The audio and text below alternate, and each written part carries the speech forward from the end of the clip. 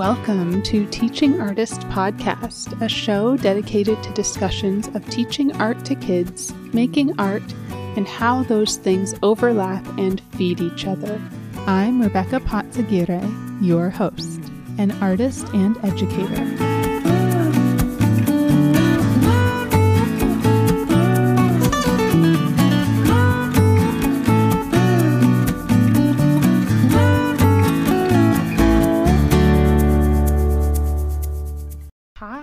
Thank you so much for listening. It has been so wonderful diving back into this third season, after a bit of a break in the fall and winter. I hope you're enjoying these episodes as much as I enjoy having these conversations with artists and educators who have so much to share. It has also been a lot trying to keep up with a weekly release while working full-time, making art, doing a little bit of curation, and parenting. I'm always striving for this elusive balance, and I struggle to take things off my plate. But it's a work in progress. I am a work in progress. As I commit to regular studio time and more time dedicated to playing with my daughter while not also doing something else, I am moving to a bi-weekly release here. So I know I've been a bit inconsistent, which goes against all the advice I hear, but life is inconsistent. Some weeks are busier than others, and I rarely manage to work ahead enough to have that inconsistency not matter. So it will still be a bit inconsistent for a little while as I'm sticking to dates that I've already committed to with guests. But I do plan to switch to bi-weekly releases in the future, just to take some of the pressure off. I have been working on automating some aspects of the show to help, and I work with a wonderful editor for some episodes. But this shift to bi-weekly release, I think, will be a big help. Just sharing it already is helping me relieve some of the overwhelm. I also hope to model this idea of removing things from your plate. What can you slow down on or stop to bring some relief? Okay, on to a great episode with Marianna Jimenez Edwards. Marianna talked about learning to draw and how her teachers and parents supported her creativity.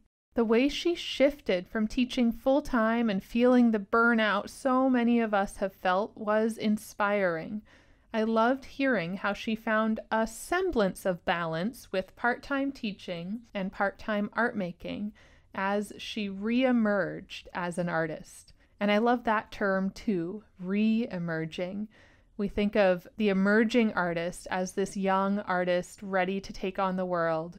But what about those of us who have kind of been there and then had something derail our art career in some way? Maybe it was teaching, maybe it was parenting, maybe it was all of the above.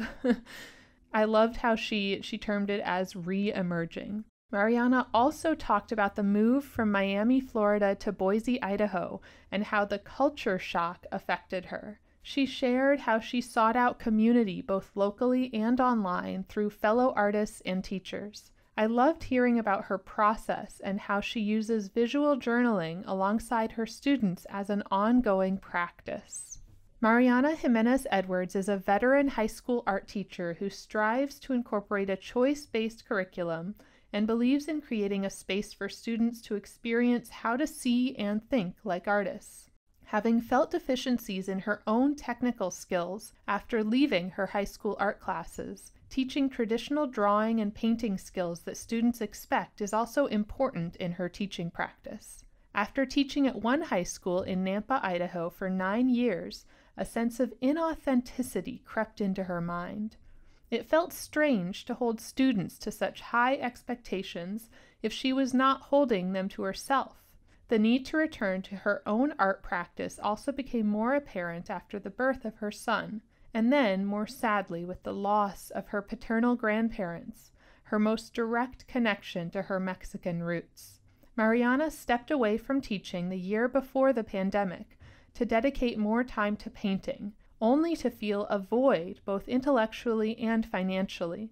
She returned to teaching in the West Ada School District in 2020 And now Marianna is one of 3 other art teachers opening a brand new high school art department in the district at Owyhee High School.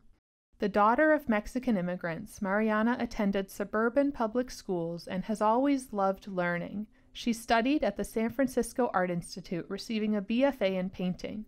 Awareness of her indigenous heritage and Chicano culture blossomed during art school.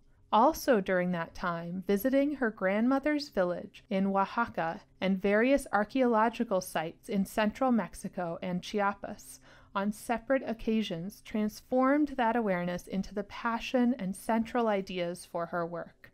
After art school, Marianna taught drawing and painting at 2 separate private studios. One of those studios belonged to classically trained Venezuelan artist Conchita Firgao, which led Marianna to want to explore a blend of Western realism with pre-Columbian knowledge.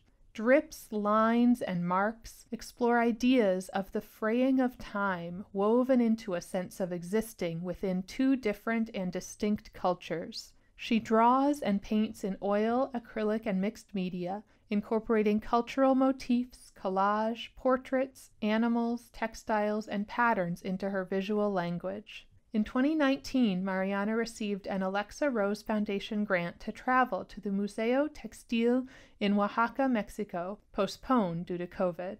In 2020, she created ancestral steering for the City of Boise Traffic Box project. In 2021, she was again awarded with an Alexa Rose Foundation grant to purchase a camera for quality reference photos and documenting her portfolio through photographs and videos. She exhibits her work locally and continues to grow her professional artist practice. Marianna lives in Boise, Idaho with her husband and 6-year-old son. When she is not teaching or painting, she's running, working out, or meditating.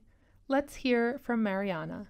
So I am getting to talk with Marianna Jimenez Edwards today, and I'm excited to hear more about your teaching and your art making. And I like to start with that story of how you got into both of those things. Could you share your journey with us? Yeah, sure. Thank you so much. I just wanted to say thank you right now from the beginning for having me on here. I have listened to your work, your podcast, and I get so inspired by the other artists that are on your show.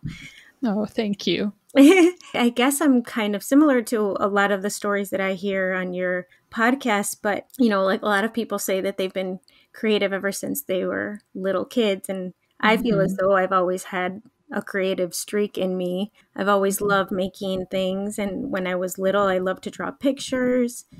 And I loved my elementary art classes. I remember the first painting I learned about was Picasso's The Family of Saltimbanques. Do you know that painting? I don't think I do. Now I have to look it up. It's like the circus performers. Oh, yeah. Kind of all grouped together. Yeah.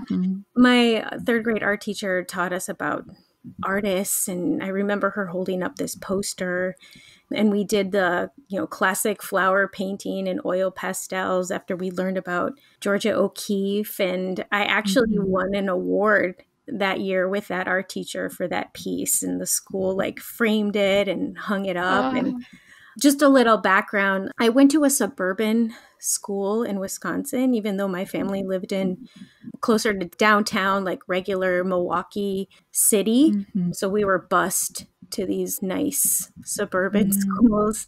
So I was fortunate to have that art experience in elementary school. So in elementary school, I had a lot of that exposure to making art. And I didn't take art classes in middle school, though. So at the end of middle school, I knew that I wanted to start drawing. There was something telling me I want to draw. And I made a lot of initial attempts on a newsprint pad that I told my mom I had to have, and she got it for me.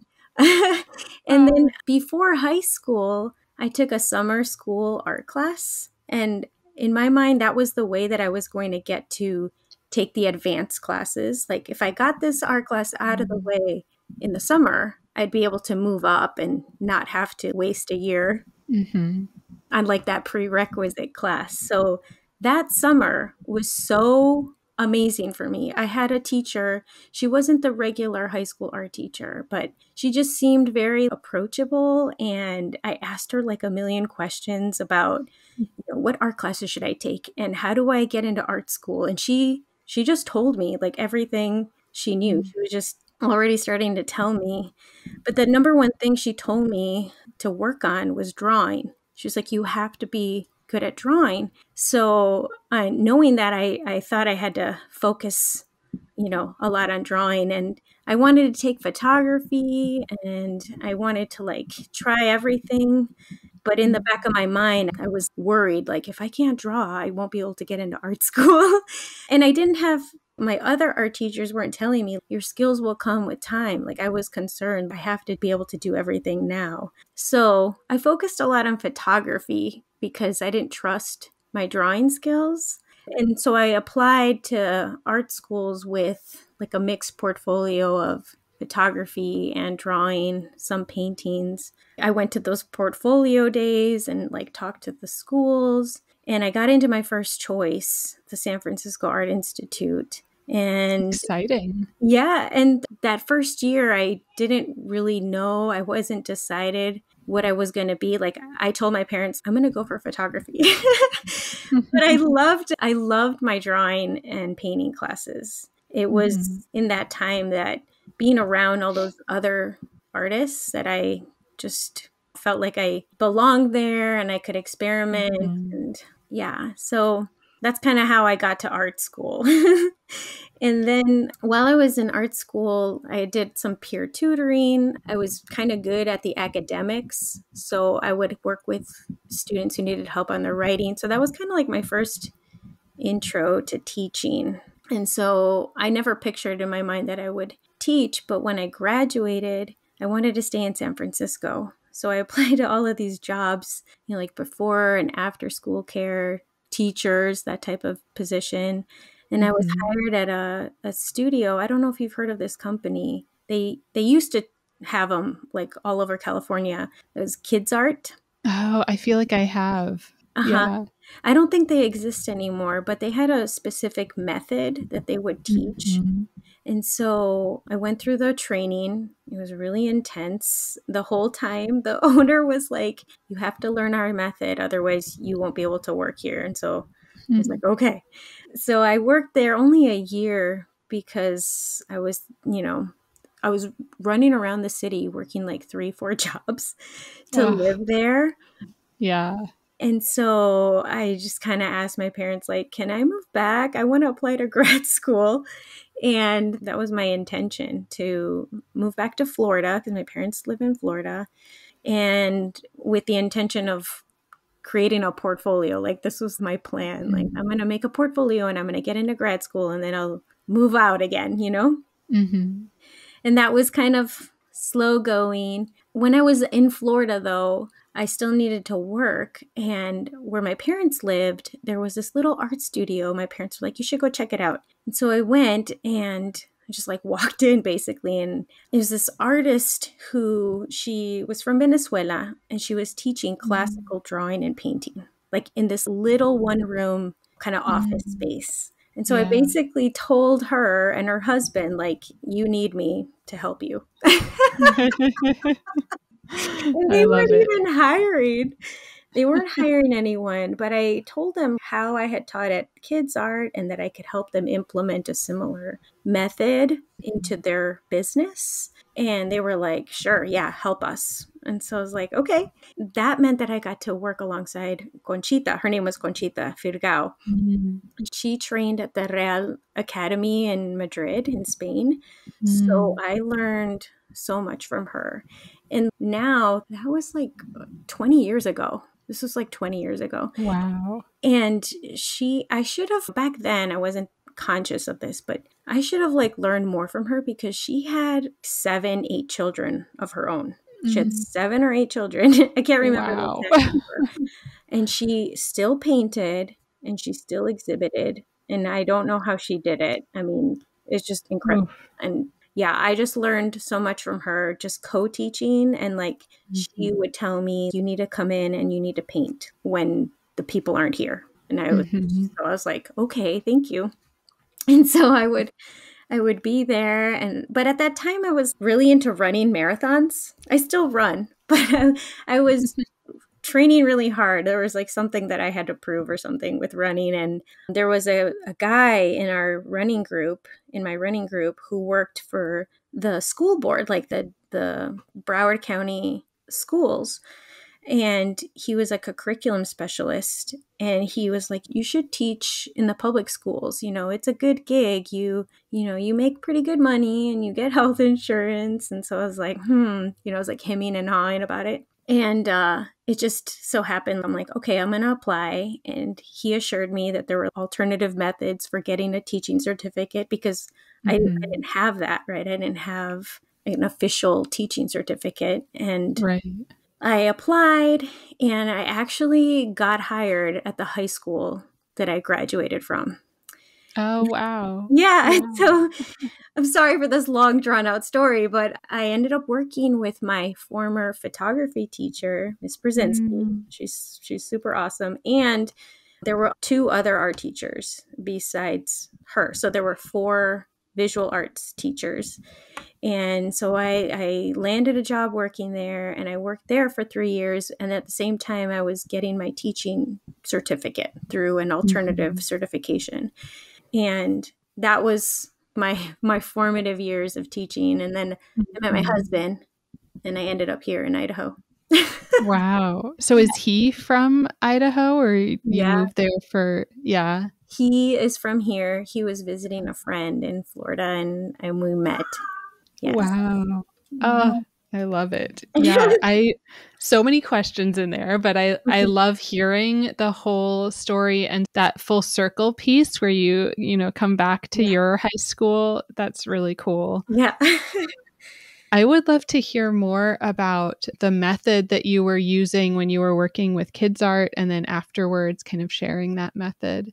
Oh, okay. Yeah. I don't really know what it's called, but now that everyone's really into the atelier method and going back to the barg drawings, I feel like it's kind of similar, but we would work from, or the kids would work from, well, depending on the age, they would work from drawings, like illustrations of animals or landscapes, and we would teach them how to draw the biggest shape first. And then we would help them place it. When they were little, we would actually draw the initial shape. And so these pictures that they followed, they were like step-by-step pictures. They were already composed, already laid out. So the teachers had to place that first shape inside of the rectangle exactly where it was in the illustration so that it wouldn't confuse the kids.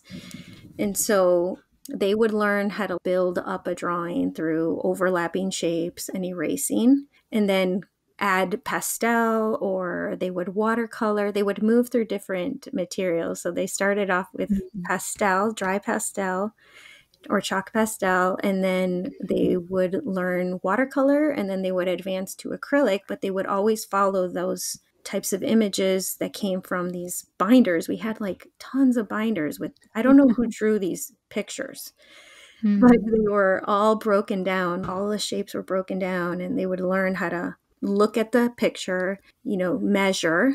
They had to measure like how big the shape was and where it was located, like how it was angled, and build up their drawing. Yeah, it was it was really intense. And then the older students would work from still life. They would kind of rotate still life, landscape, or they would do copies of paintings, pretty well-known paintings. Most of them were impressionist paintings, and they would have to match and mix the colors exactly as they were in the printed out pictures. Yeah. So it was intense. It was a lot of just, checking and making sure they were on track. And they all wanted to, all of the students who were in these classes, they wanted to learn that way. And they were really proud of their work when they were done.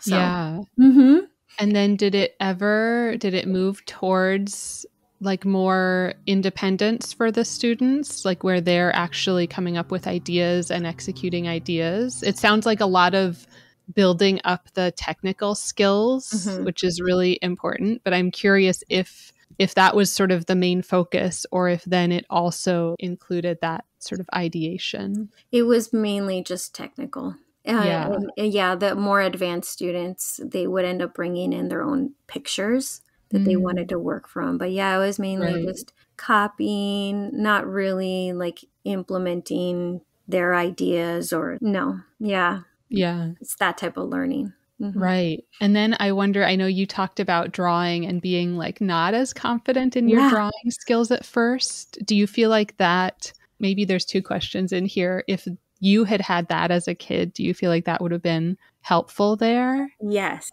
And then was it helpful later on, even? Yes, Yeah. because I had never seen that type of system of Mm. breaking things down. I mean, I had, there are like those children's books like How to Draw Baby Animals. I remember Right. that book. That I was like used the to love one, those. yes, that I would look at. I would try to follow Mhm. those steps, but yeah, I'd never had any of that kind of experience. Not even in high school. I Yeah. wasn't taught to draw that way. That Mhm. wasn't how I learned. Yeah. Yeah, it's so interesting hearing about it and just thinking about, I mean, I guess each individual artist is a little different, but I feel like there could be a potential for students to do really well with that, but then get like totally stuck or totally blocked when it comes time for them to make their very own art that's totally like they don't have any starting point, Yes. you know? Yes. Mm-hmm. But then it could also just be for students that do already have the ideas but are struggling to execute them. I feel like this method could be really, really helpful. Mm-hmm. Yeah.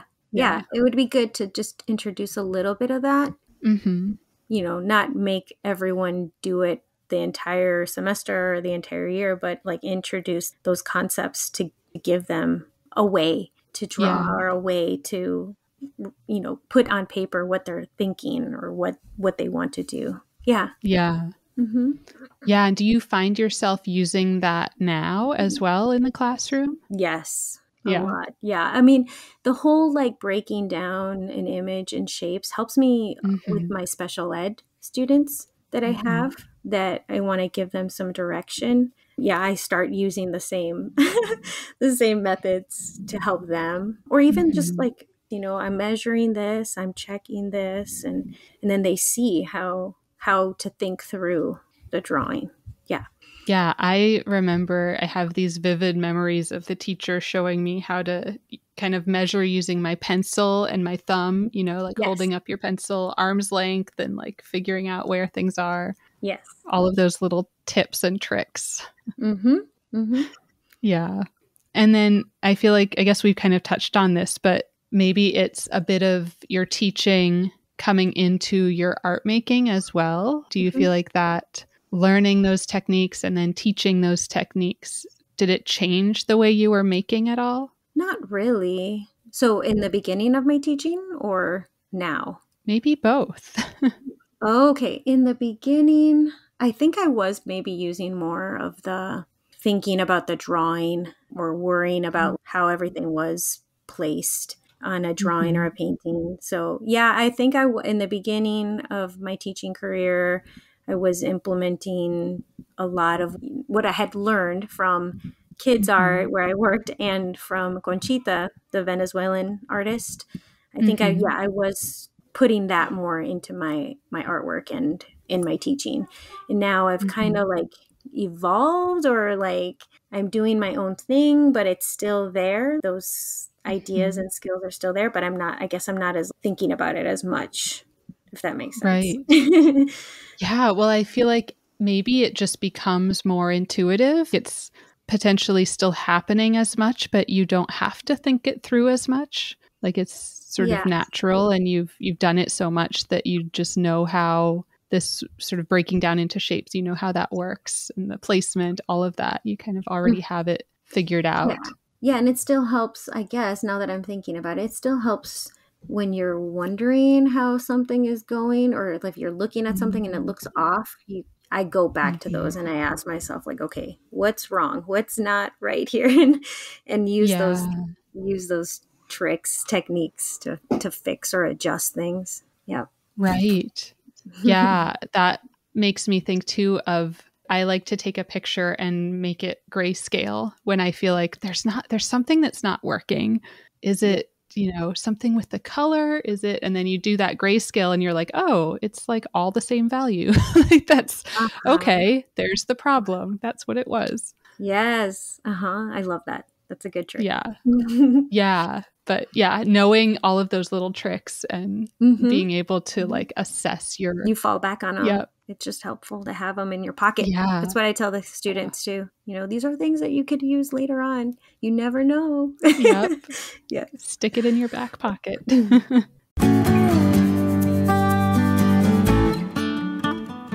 So I was curious about the move from, especially, it sounds like you've moved quite a bit around the country, but especially that last move from Miami to Boise, like that's a really big change. Yes, it was.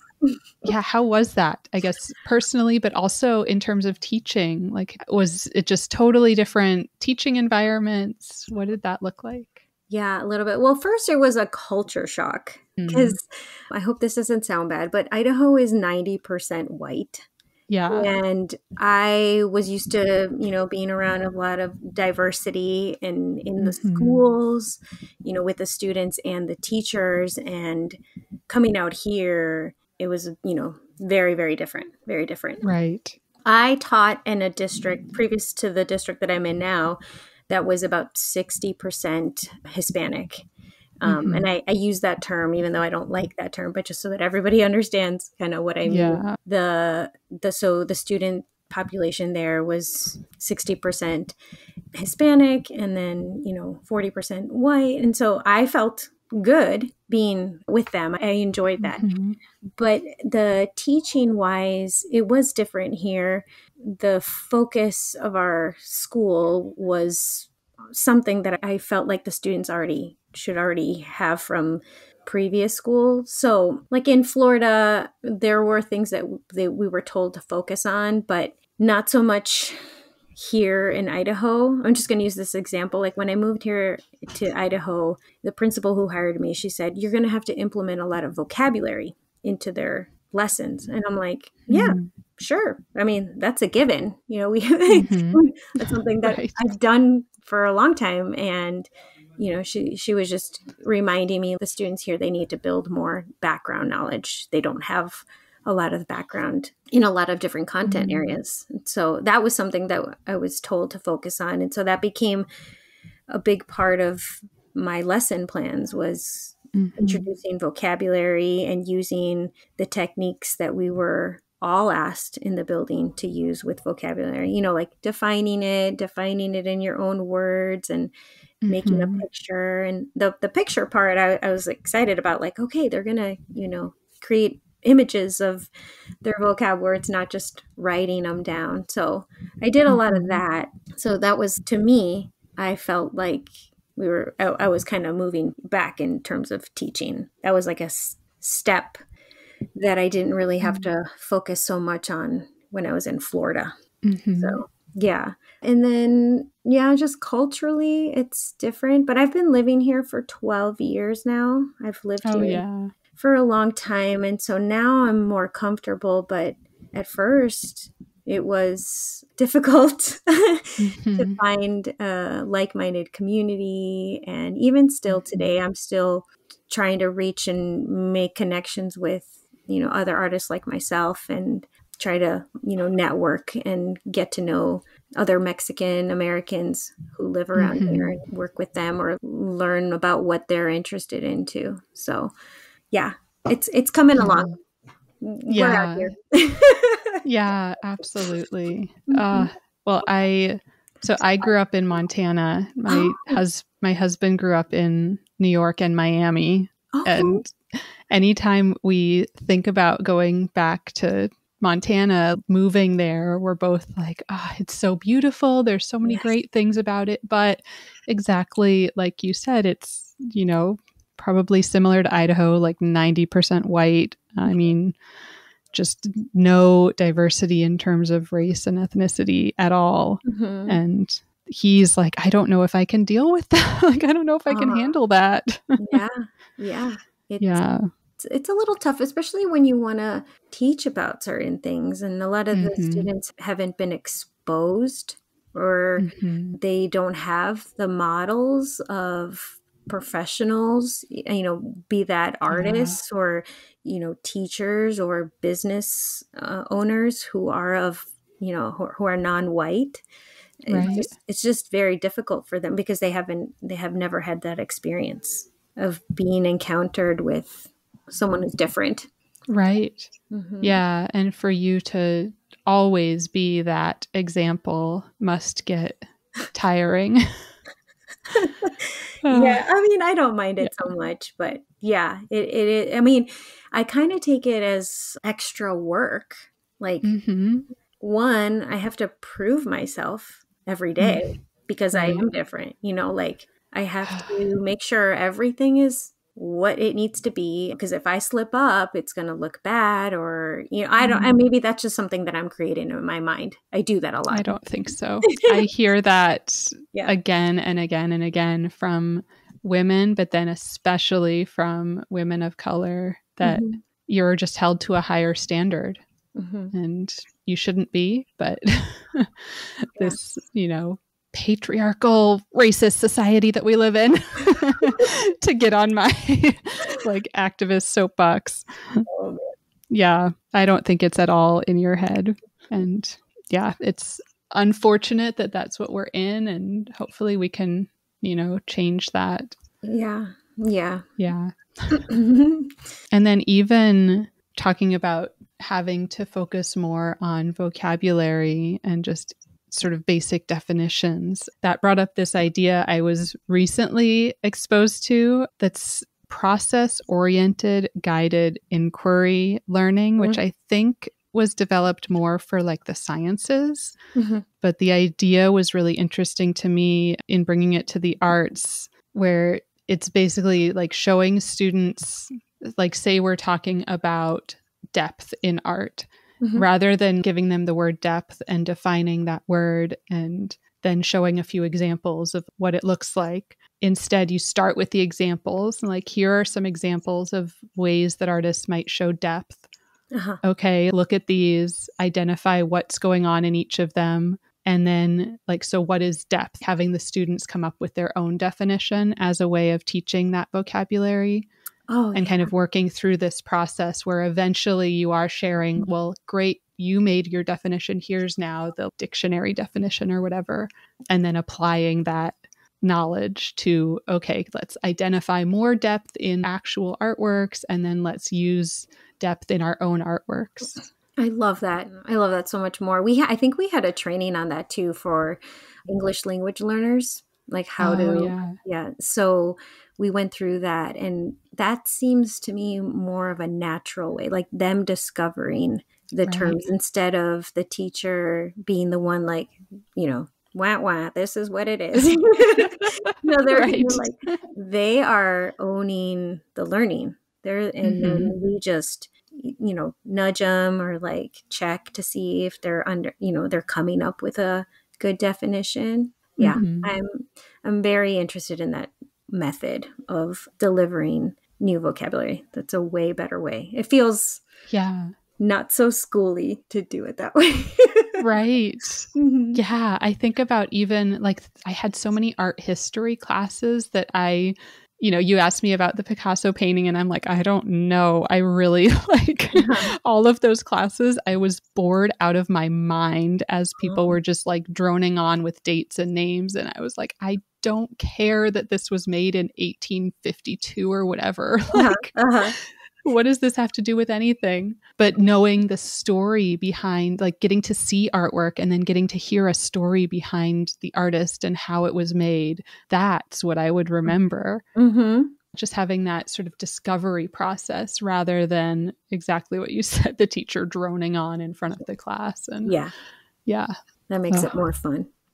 Yeah, definitely. And then I wanted to kind of come back to this term. So you talked about, in Miami, it was 60% Hispanic, and you were like, I don't like that term.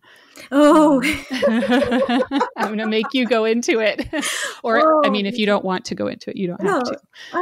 It's okay. It's okay. I mean, I think a lot of people now know like why it's not a very tasteful word to use, but it was kind of an invented term, right, by the census. I can't quote you the year that it came out. Yeah. Just a way to just, put a blanket over everybody who kind of looks a certain way, or people who come from this way. And it kind of bothers me because of Columbus and, Cortez coming over here, to Hispaniola. And like, that's not what this part of the world was, right? It was Mexico, it was Guatemala, it was, Peru.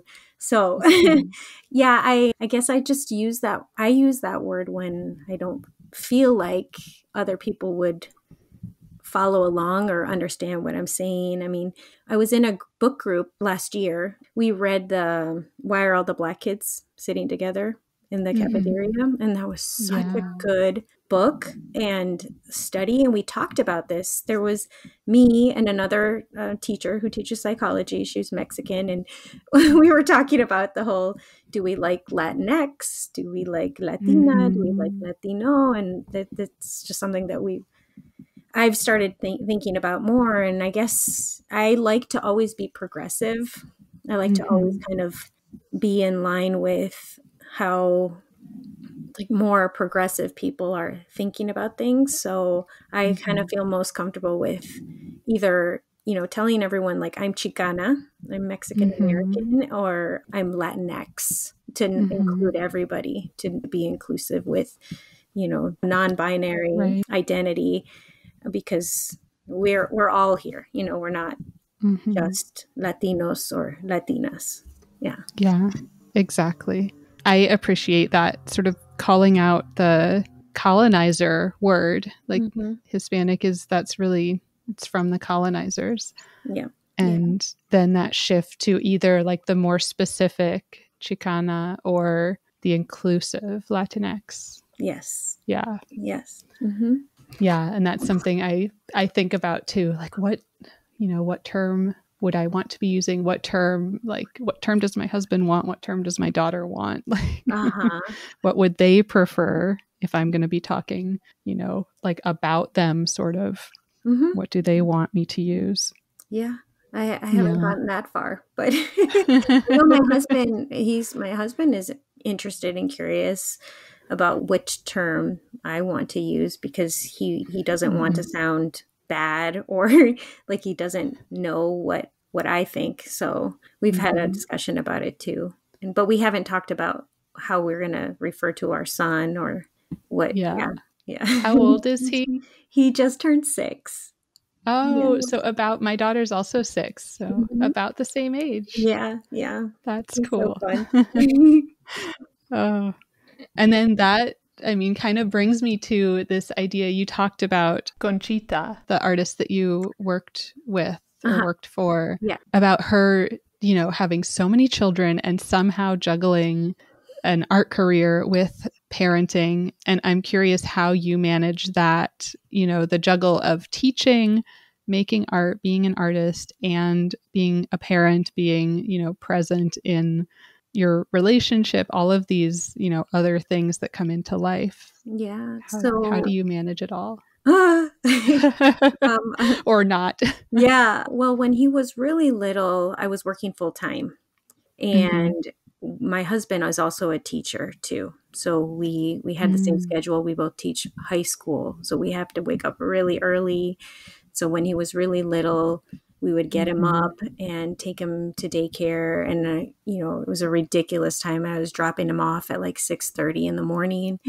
And then my husband would pick him up at like around 4. So our son was there all day, Right. One day a week he was with his grandma, which was really nice because, it's stressful for little kids. We don't think about how stressful it is for them to be around so many other kids. But I still wanted to work full time. So we would do the after school routine. We would have dinner together. My husband and I would trade off who would exercise, and we would alternate who would cook. And then after Elio was in bed, I would stay up and work on all my lesson plans. This is when he was little, like I would lesson plan, I would grade, like that whole having to work my butt off to make sure that I was ready and prepared and didn't look like an idiot in front of people. Yeah. So I was doing that every night. And when he was like 4, I was starting to kind of like break down. I was like, this is exhausting. This is so much. And there were a lot of other things at school that were going on behavior wise. Managing the classroom just started getting to me. And I was wanting to, with my son being born, I had this renaissance kind of experience. Like, I want to make sure I'm getting my artwork out there. So I was also putting the pressure on myself to make my art. So I did a lot of crying, and my husband was like, why don't you just stop teaching and work on your artwork? And I was like, what? How? And so he had always said that to me throughout our whole marriage. You know, you should just focus on your artwork, do a job that you can do your artwork and not have to have extra work.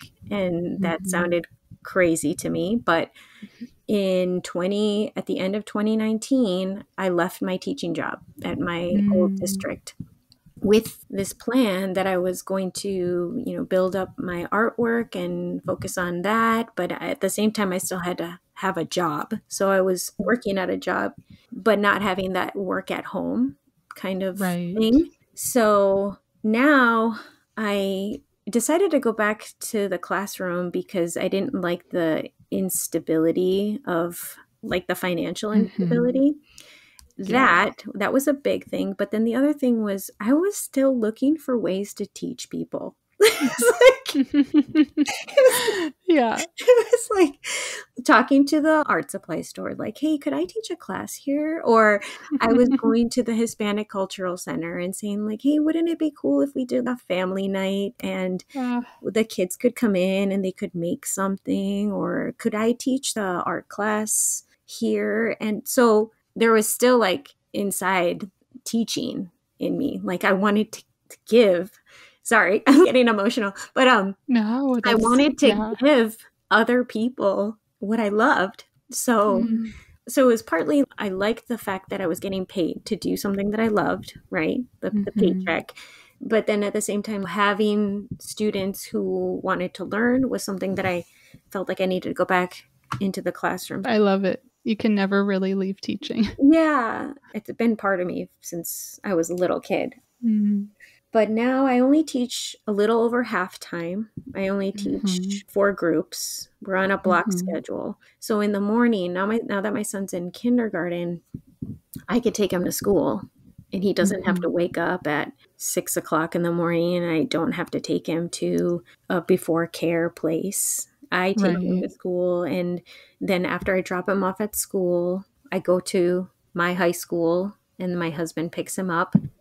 But the time that I have in the morning, I'm either working on some final things for school or I'm writing down what I need to do for the week or the day in my notebook. I'll check on things that need to get done administratively, or I'll check in with my art group in the morning on Marco Polo.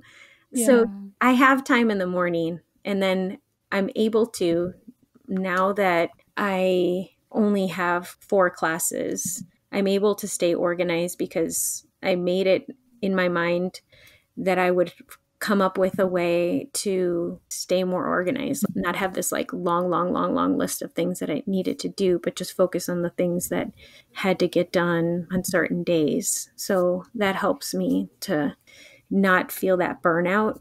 But I mean, now it's just now I was telling a friend of mine yesterday, I finally now feel comfortable with the schedule of having some time in the morning, being at school, getting my work done at school, and then coming home. And sometimes I have to do work at home, but for the most part, on certain nights when my husband reads to my son before bed, I get to be in my art studio, my little studio I have in my house, and I get to work on my stuff. So yeah, I love hearing all of that, just like finding the balance, figuring out Because I feel like so many people can probably relate to that feeling of burnout and just like, it's too much. How do I do this? How do I deal with it? And I just want to say that I sought out how other teachers did it. There's a teacher that I follow. Her name's Brianne Beebe. I love her so much. She's a math teacher, but she shares on YouTube and on Instagram like her systems for staying organized and grading. And I have used her suggestions. I've used her tips to keep myself not having to work until midnight on school stuff. So yeah, it helps a lot. Yeah, that's huge. And seeking out, I'll have to get her links so I can share that.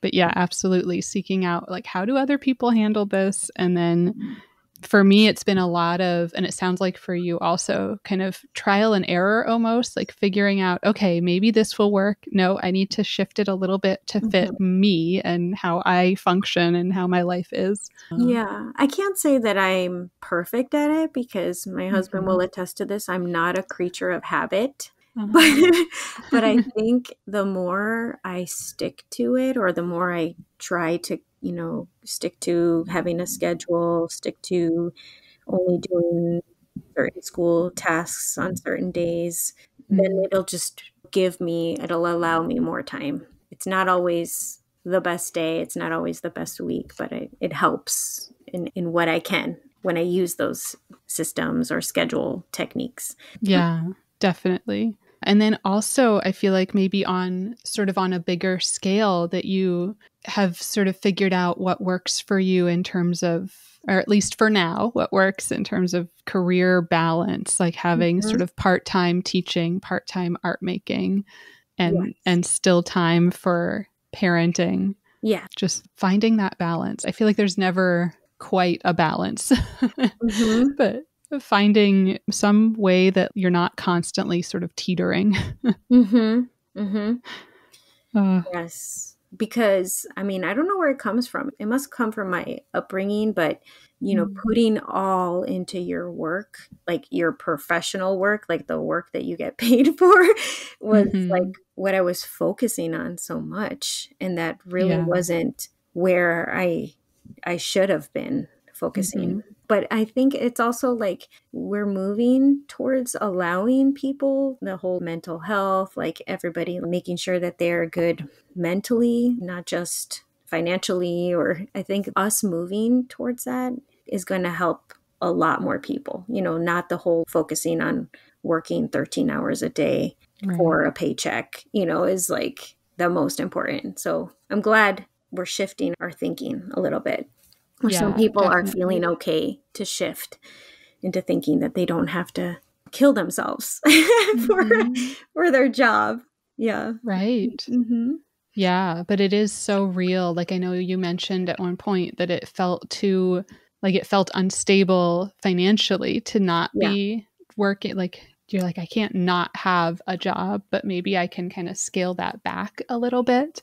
Yes. And I like that way of thinking about it. And also just sharing that reality. Like, most of us probably can't afford to just say, no, I think I'm just going to make art and not teach anymore, like tomorrow. Yeah. And that, the other part of that was I grew up with my mom working all the time. And, I just always fell back on that. My parents were a 50-50 team, and so I wanted to be that way too. With my family, like I wanted to I know I don't equally contribute, but I wanted to contribute as much as I could to our family, to our household, and not just be the one who is getting to make my art and to to be at home more. So that's just my personal thing. Why I also wanted to have that financial stability, to not put it all on one person in the house. Yeah. Yeah. And you're right. I think that's a very sort of individual thing, each family kind of figuring it out, what works for them. Yeah. And then there's always the costs of childcare and especially when you start having more and more kids. Like I see so many families saying what the mom or the whoever, whichever parent stays home, like would have been making would go entirely just to like daycare. So it doesn't make sense at one point for them to work. It's like those costs kind of balance each other out. I guess what I wanted to say is that there's contributions that you're making that might not be financial. Yeah. That's true. That's true. But I think it comes from the parents who wanted to live the American dream, kind of like, you got to work hard. You got to work every day. Right. that kind of like mind training still has a hold on me. Totally. And to this day. Yeah. Yeah, that makes sense. And then with your artwork and your art career, do you have any advice that you would give other artists, other teachers who are trying to make that time, but also trying to figure out, how do I get into galleries? How do I sell my work? Like, what do I do there? Oh, okay. Well, when I was still at my old district, I worked with another art teacher. She was involved in a local artists alliance. So she was the one who introduced me to, there's this group and you can show your work, and they have monthly or, they do calls for submissions for specific themes. So I kind of started off with that, like thinking about whatever theme that they were throwing out there. So, seeking out local groups who are supporting other artists was kind of how I started. And I recommend it to, everybody too. And then from there, I think that's when I started listening to all of the artist podcasts, like work and share it. And so I was working a lot in my visual journal. I was teaching students how to use their sketchbooks as more than just, a little sketch pad. They were making pages that had like layers in them. And I was doing that alongside them. And I learned that from another art teacher in our area to incorporate that into the classroom. And I loved it. And so I just always kept my visual journal in the classroom, and I would work alongside the students. So any opportunity to like do what they're doing is inspiring. It shows the students how to work, how to, you're modeling for them how to be an artist. So I still try to do that. And then I have subscriptions to all of those newsletters that come out, like Art Deadlines, the Call for Art, the Call for Entry newsletters. And so I just kind of scan and I pick things that I want to submit to. I just try to go for as many opportunities as I can. And I think about like the deadlines. And I'm also trying to participate in our local art scene. So I've shown my work in a couple of local places. So whenever I see those things pop up, I just, put my name out there like, hey, can I do this? Or now more recently, people have been asking me, can you do this? Do you have work that you want to show? So I'm always like, yeah, sure. I'm always a willing participant. But I can't say that I'm an established artist or anything like that, because I still feel like I'm still like re-emerging. I say re-emerging because I feel like I was emerging, but then teaching kind of took its place in my list of priorities. And then after having my son, I like kind of went back to it. So I still feel like I'm still building, still growing. But what I have been able to do in the last 5 years, I'm really happy about. Just starting, just getting my artwork out and, meeting other artists. That's been very rewarding to me. Is just saying that I wanted to go back to my art and then seeing where it's come is really, really, it's a really good feeling to look back. I love that term, saying you're re-emerging. I feel exactly the same. I'm like, yeah, I guess I was an emerging artist like 10 years ago, but then I got sidetracked and yes. Never really totally emerged. Yes, exactly. Like, what? Yeah. That's great. And then such good advice about starting locally and just getting to know the local sort of scene. Yeah. And then I love what you said too about now people are starting to kind of come to you. I feel like that probably took some time to get there. Like getting known locally a little bit within the art world, like whatever the art world in Boise is. Yeah, it's growing, and I definitely want to be Yeah. part of it to see it get bigger and be involved in more things. And yeah, so I think I'm in a pretty good spot right now. I want to be more active, but I have to balance, right? to keep it balanced. Yes. Yeah. But it's sort of a regional center. Like it's a big city for that area, starting locally and then taking the time to build that up until it becomes like they're asking you to do things. Yeah. Yeah. But just kind of acknowledging that probably took you a few years. Yes. Because I mean, making paintings, finishing paintings for me takes longer because I don't have as many hours. So I was looking back, like, how many pieces do I have in this series now? Oh yeah, I have 10 for sure. I have 10. And so, but it's taken me a while to get those done and out in the world, but I'm satisfied with that number, just with everything else that has to be done. Yeah. Yeah. And then what is your process like? Do the visual journals does that become almost like a starting point for work, or is it more just kind of getting ideas down on paper? Yeah. What's your process like? Yeah. So the process that I use for my mixed media pieces, it started in the visual journal, like getting rid of the white on the page and then collaging and adding more marks and then drawing on top. So the mixed media series that I have right now came from that. I was taking a class with that other art teacher who was teaching other art teachers how to do visual journals in their class. Julie Shelton, shout out. She's so awesome. She shares all of her ideas, and she put together a class for these art teachers, and she gave us an assignment, right? Like, now you guys are going to make a piece that's unbound from your journal. And I was like, oh, okay. So I made a piece on bark paper. We call it amate paper. And I had a couple of sheets of this paper, and that was my first mixed media piece that wasn't in the journal. So sometimes I work on papers, but I mostly like to work on wood panels because I can layer more. The surface will support the layering and the gluing. Yeah. So my mixed media work has a lot of texture. Since I use acrylic mediums and gels, the surface will resemble kind of like a crumbling wall that's stained with colors, and I cover parts of the surface with collaged images that I find in National Geographics. I don't know. I love National Geographics. Just the quality, the quality of the paper and the imagery.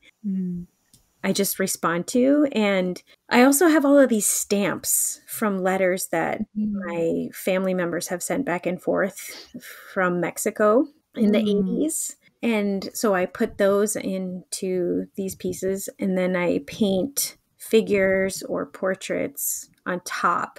And right now the figures have been family members for the most part, but so I've been using old photos. But I also source images from friends that I make on Instagram.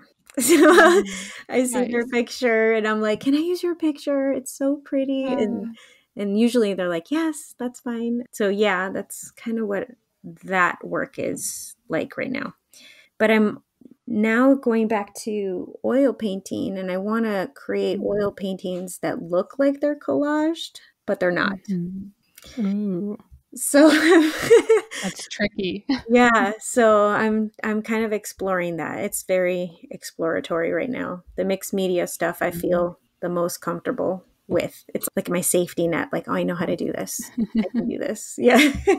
Yeah, I love that idea though of like, I feel like maybe it'll be kind of a back and forth for a while, that you'll have some mixed media pieces going, and then you'll be kind of working on these oil pieces, like this idea of almost, what is that word? Trompe-l'oeil? I don't know how to say it. Yes. Where you're like, right, making it look like it's collaged, but it's not. Yeah. I mean, I don't know if I'm not really seeking a very graphic look, not like a photorealist kind of collage effect, but just the whole layering of imagery, creating the composition with all of these different parts and pieces and kind of weaving them together. If that makes sense. Yeah. Yeah. And just looking through your work, I love how it does weave these parts and pieces, and there's textures. And I feel like I would need to see it in person to really see everything going on, because there is so much in there. Yeah. But really beautiful work. Thank you. Yeah.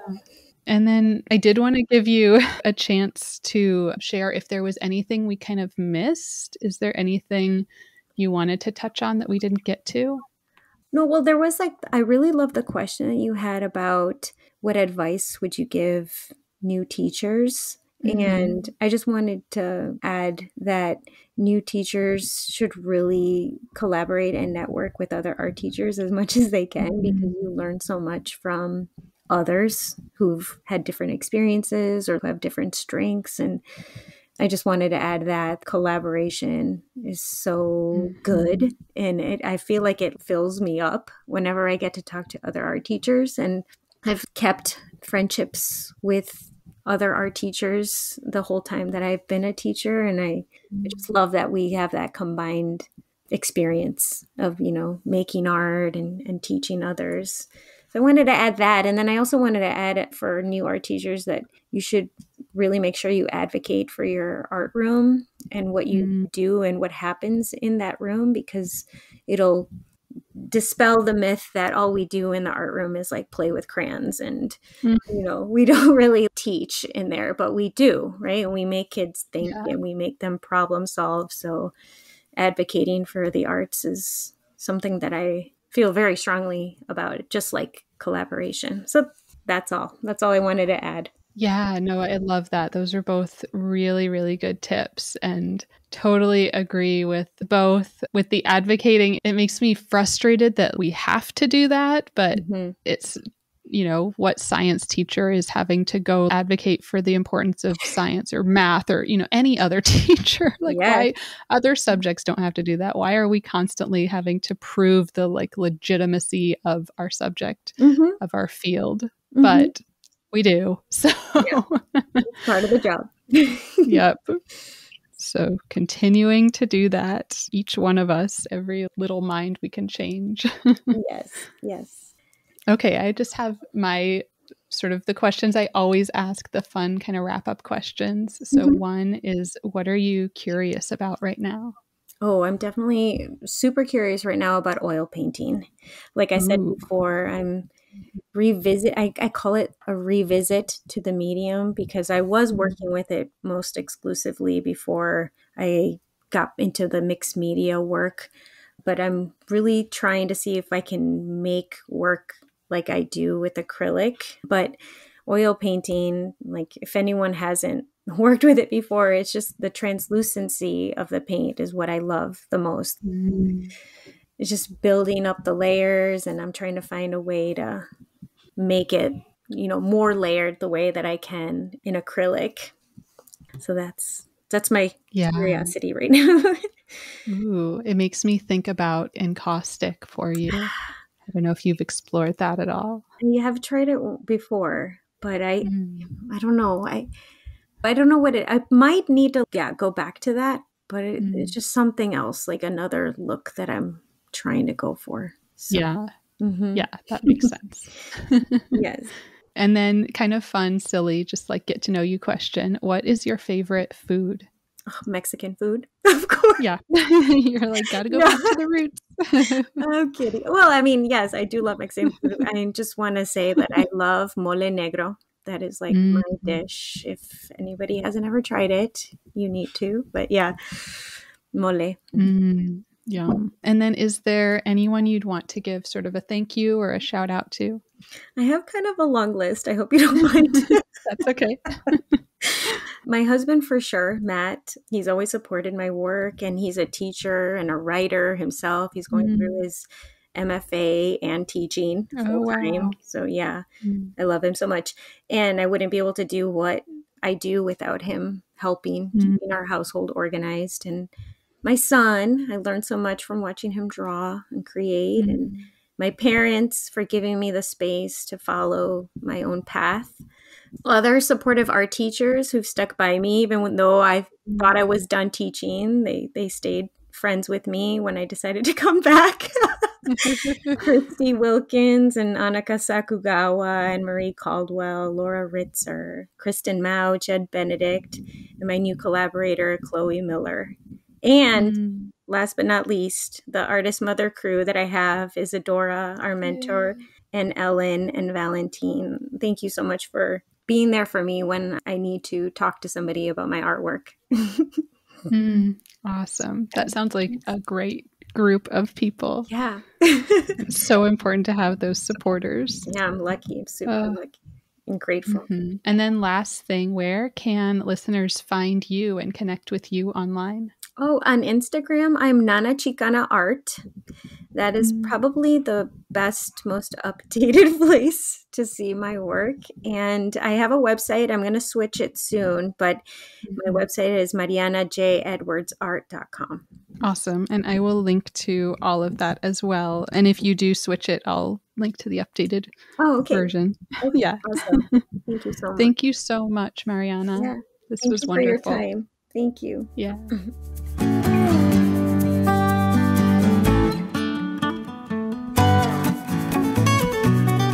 Thank you so much for listening. As always, you can reach me at Teaching Artist Podcast on Instagram or teachingartistpodcast@gmail.com. Who do you want to hear from? Please share your recommendations of teaching artists. And if you loved this episode, please subscribe, leave a review wherever you listen to podcasts, and follow me. It really makes a big difference. Thank you.